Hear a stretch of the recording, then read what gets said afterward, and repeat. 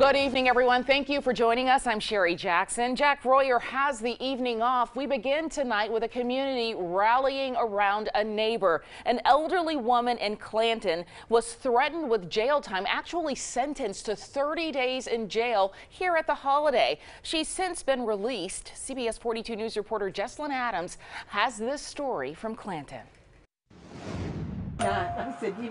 Inside Kleckler Appliances and Parts, people have been stopping in all day to see Odine Kleckler. The community upset by her arrest. Kleckler says she can't believe the outpouring of support. My thoughts was they cared for me, and I appreciate them. Kleckler's Appliances and Parts is a longtime family business. And it's always been a pillar of the community. They've always been there and helped people. Clanton Mayor Billy Joe Driver says the shop has failed to meet code. Over the last 3 years, he says the health department deemed appliances outside the building a health hazard. Driver says 3 months ago, Kleckler and her son Randy were given time to clean up. Tuesday, Judge John Jackson ruled the business wasn't to standard, sentencing Kleckler and her son to 30 days in jail for failure to comply with the zoning ordinance.